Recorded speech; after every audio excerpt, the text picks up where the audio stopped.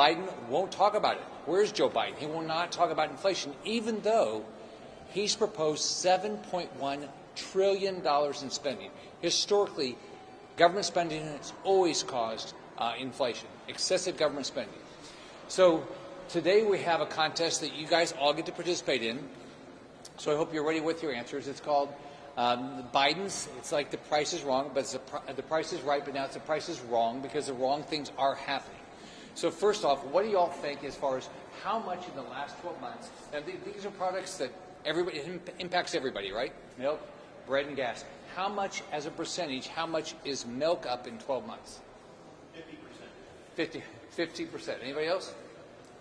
30%. 30%. So milk is up 5.5%.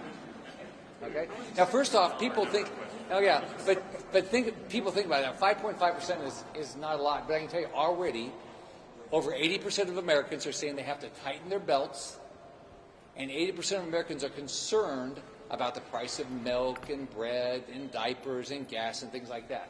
All right, let's see if we do better with bread. How much is bread up as a percentage? 5%. All right, it's up 7.4% just in 12 months, right? And how about gas? Now, everybody has to buy gas. How much is that up? 51%. How many of you filled up your car lately? 51% increase. Now, if you take a family like mine growing up, I grew up in a very poor family.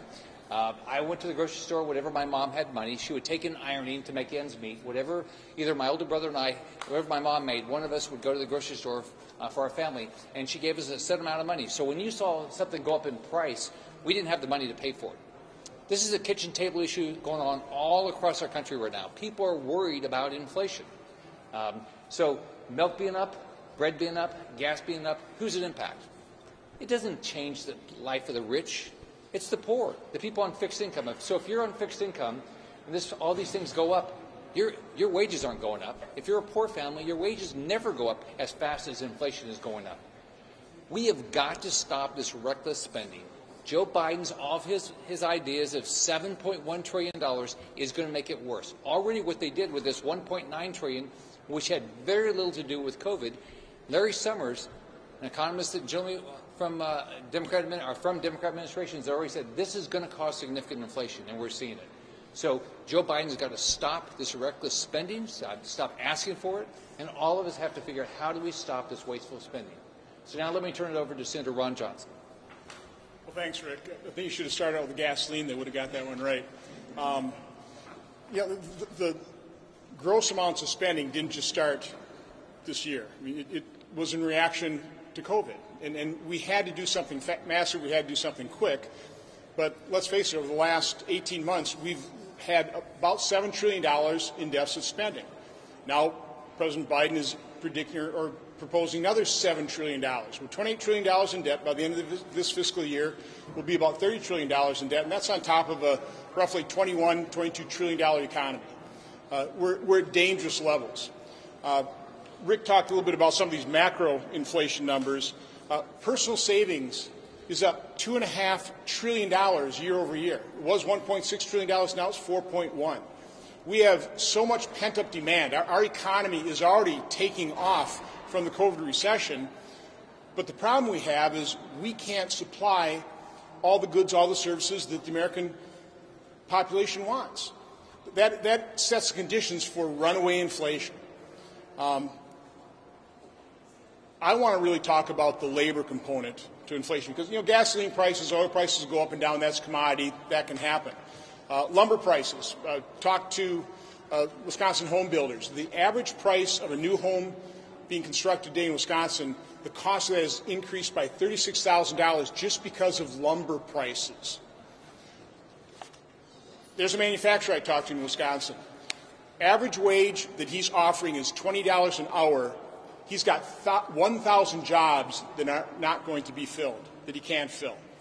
In Wisconsin, our unemployment rate is at 3.8%. So again, commodities will go up and down, but as that labor shortage, which by the way is created by government action, we're flooding the marketplace with dollars, personal savings, pent-up demand. That's going to fuel inflation. But the fact that we have incentivized people to stay on the sidelines, not engage in the labor market, and not offer their services is going to drive up the price of labor. That doesn't go up and down. That only ratchets up in one direction. Now, you may say that, hey, that's good. If you get a 5% wage increase, it's not very good, though, if prices go up 6 or 7%, which is what we're on a trajectory to achieve. That is sticky inflation. That's here to stay. And my concern is that creates an expectation of future inflation.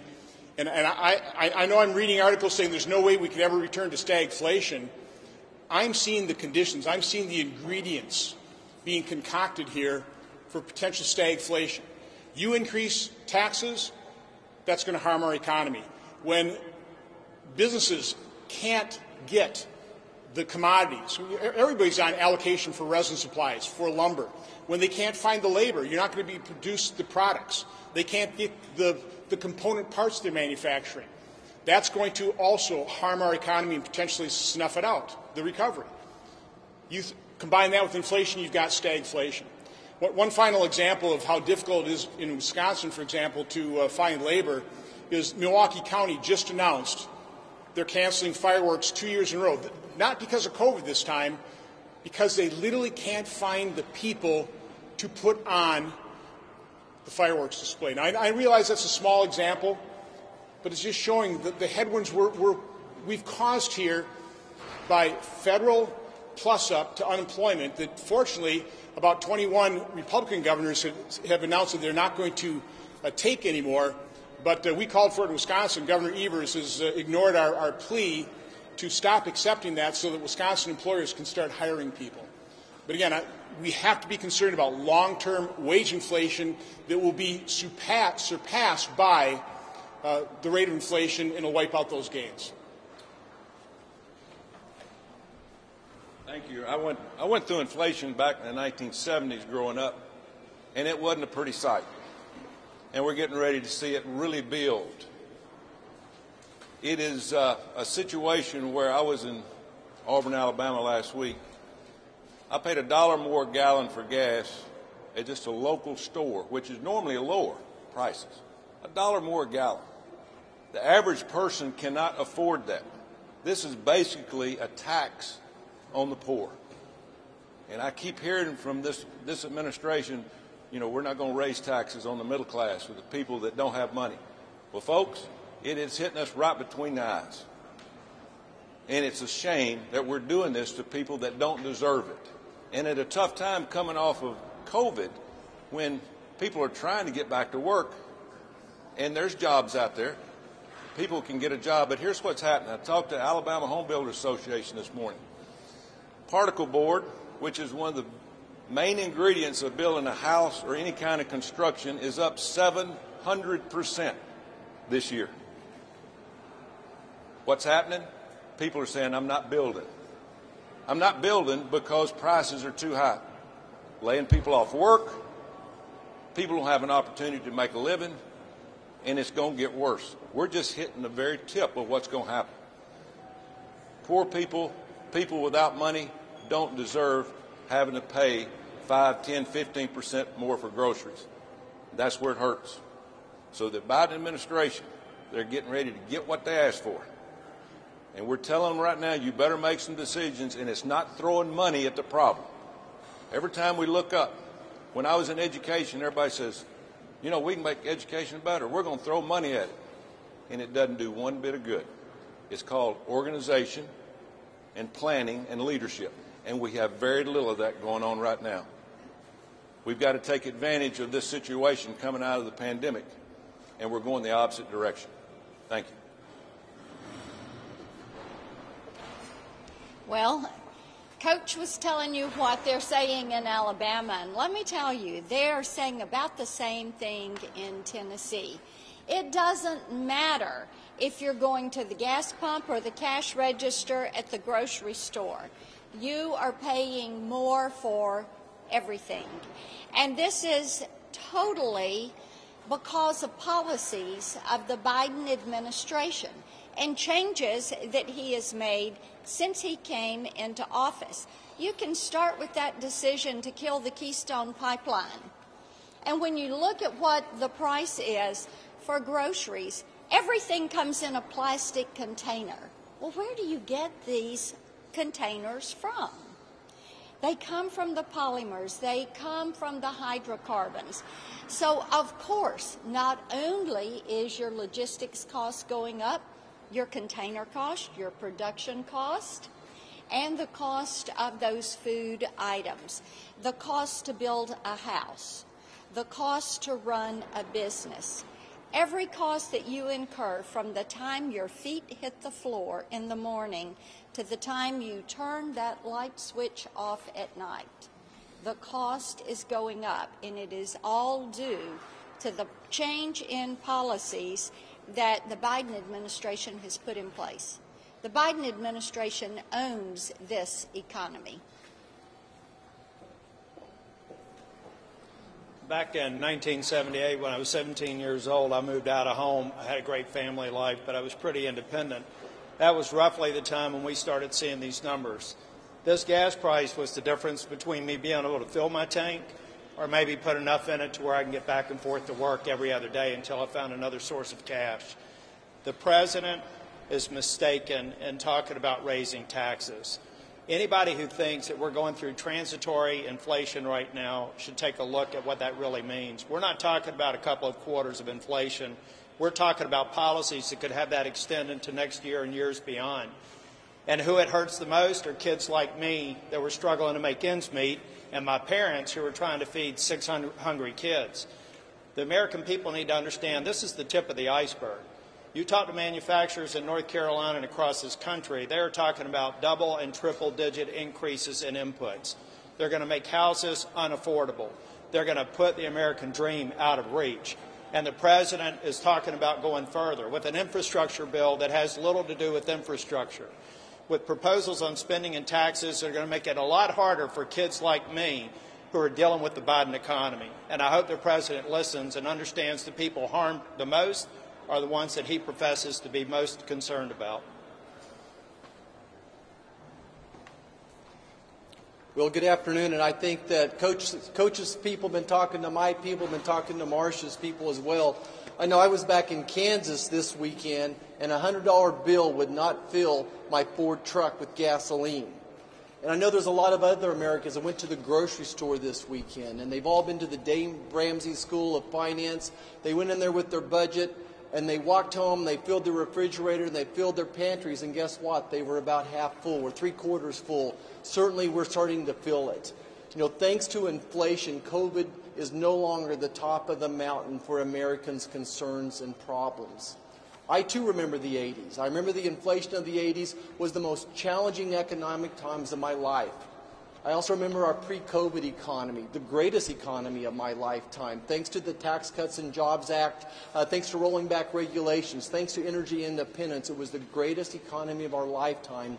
And today I look out there and see the social injustices created by the socialist economy and the socialist policies of this administration. And I just want everyone to realize and to emphasize that this inflation is a social injustice. It certainly hurts those who are on the lower income portion more than other folks. It certainly hurts our senior citizens who are on fixed incomes. Folks who have young families, young hardworking Americans are impacted more by inflation than anybody else.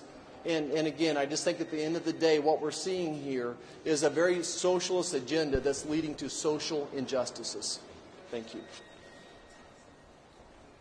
Thank you. I'm the ranking member on agriculture, and on that committee we do our best to represent our farmers, our foresters, our ranchers, all of those involved in agriculture. It's so important. Agriculture is such a big part of our states. In Arkansas, it's 25%. It doesn't matter if it's Arkansas or Ohio or wherever. It's a huge part. But when you get into rural America, it's probably 85 or 90%. We're in a situation now where there's two things going on that are really hurting rural America, hurting agriculture. And many of you are from these places. First thing is the potential for the stepped-up basis, the inheritance tax. We had a forester testify in committee the other day, the head forester. He said, and I quote, "It would be devastating to the forestry industry." So we've got that going on. We've got the land swap doing away with that. doubling the capital gains. The list goes on, but these are very, very difficult for our farm community and thus rural America. The other thing that's happened is we worked so hard to get our commodity prices up. We've had our trade issues. We've sorted a lot of those things out. We're getting additional trade issues. Commodity prices have come up for our farmers where they can actually make a living now. That's a good thing. When you look at these prices, especially the energy inputs, fertilizer, the electricity that they use for irrigation, and the diesel they use for irrigation, the list goes on. As your input costs go up, you wipe out these increasing commodity prices. So these are serious things, and again, there's no ifs, ands, or buts. The Biden agenda is influencing such that we're causing a significant inflationary period.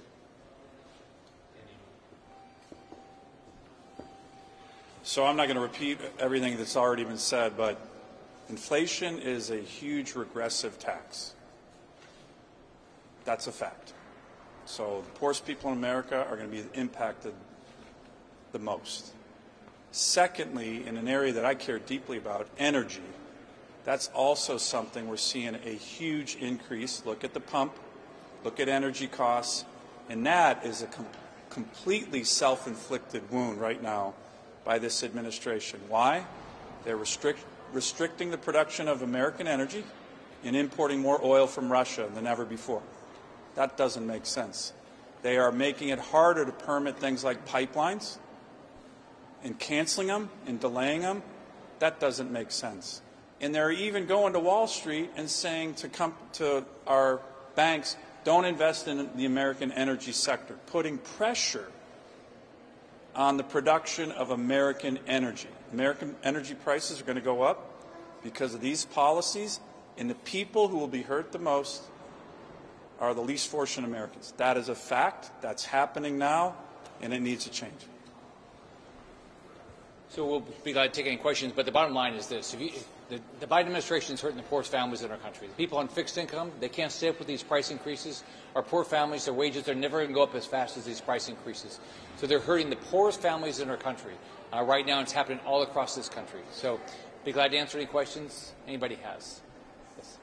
What would you say to the White House argument that these increases in prices are just transitory, that 1 month does not make a trend, and that this is a natural part of the economy's adjustment to reopening? Right. Well, these are pretty big price increases. We were I was with Jay Powell. He said we wouldn't see inflation of more than 2.5%. This is a lot higher. Look at CPI now, 4.2%. Commodity prices up 16%. It doesn't look like it's very transitory. And by the way, if you look at these numbers from February, so before COVID to now, the numbers are still just as bad. So, you never know what's going to happen. But if you look at all the things that they're doing, whether it's the tax increases, the regulatory reform, all these things are causing prices to go up. And it's going to hurt the poorest families in our country. Senator Smith, the price of milk went up 9% from 2019 to 2020. Why did that happen? Would you have blamed that on the Trump administration? I would blame it on reckless government spending. I've been complaining about the risk of inflation since I got up here. I believe excessive government spending, when you run big deficits, when you see the Federal Reserve balance sheet go from $4 to $8 trillion, when you see money supply going up 25%, you're going to see inflation. So all this, but today, this year, already $1.9 trillion, anticipating to spend $7.1 trillion. This will be nothing as compared. It'll be way worse than this. You also have to keep in mind that same period of time, wages went up, largely due to the Jobs and Tax Cuts Act. Just to kind of just point out, so if you go back and look at the time I was governor of Florida, that's exactly what Senator Tillis said, is that we started seeing our wages go up, which is the best thing you can see. If you can see all wages go up, not just wages for the rich, it has the biggest impact on our country. Yeah. So inflation occurs when we have too much cash chasing too few commodities, too few products out there. And this will not be transitory if we keep paying people an extra $300 per week to stay at home. What that's doing is bottling up and creating more shortages. For instance, in the meat marketing program, we have, 75% of the nation's beef processing in Kansas, and we can't get people to come back to work. So that's creating an artificial shortage of beef, which is driving up the price of meat at the grocery store. Senator Scott. Yes. Officer Sicknick's mother just put out a statement saying that not having a January 6th commission to look into exactly what occurred is a slap in the face of all the officers who did their jobs that day. She's asking to meet with Republican senators who are going to vote against the January 6th commission, which I believe all 6 of you or 7 of you will. What's your message to Officer Sitnik's mother, and will you meet with her? Sure. Well, first of all, I meet with people all the time, and I'm very supportive of law enforcement. I talk to sheriffs and police chiefs all across Florida constantly. I talked to one yesterday. What happened on January 6th is despicable. Everybody needs to be held accountable. The FBI has already arrested, I think, over 400 people. They're holding people accountable. We have 2 committees right now doing a report. We'll get that report in the next, I think, 2 weeks. One more question. Yes, sir. Spending is your concern about where the spending on a lot of long-term infrastructure. The White House has said long-term investments in the economy aren't going to cost the Well, I'll invest in infrastructure if it's called roads, bridges, airports, and seaports. I did $85 billion in my 8 years as governor. I think their original so-called infrastructure bill had $115 billion over 10 years for the whole country. It wasn't infrastructure. But the way we did in Florida, we did it where we could cut taxes and reduce our debt. I paid off in the same 8 years a third of the state debt, and we cut taxes 100 times. What they're doing up here is they're saying they want to spend all this money on so-called infrastructure. It's not, and they want to raise taxes. So you can't be, and they want to run up the debt. You can't do that. So let me add, I think we all would agree that we do need to invest in infrastructure. But it has to be true infrastructure. But there's a way of doing it without adding to the federal debt. It's called repurposing the more than $700 billion of the COVID relief bill that was going to be spent in years 2022 through 2028. So that obviously is not COVID relief. So you've got that pile of money there that we can just repurpose. $700 billion would be a very good down payment on true infrastructure spending. Thanks, everybody.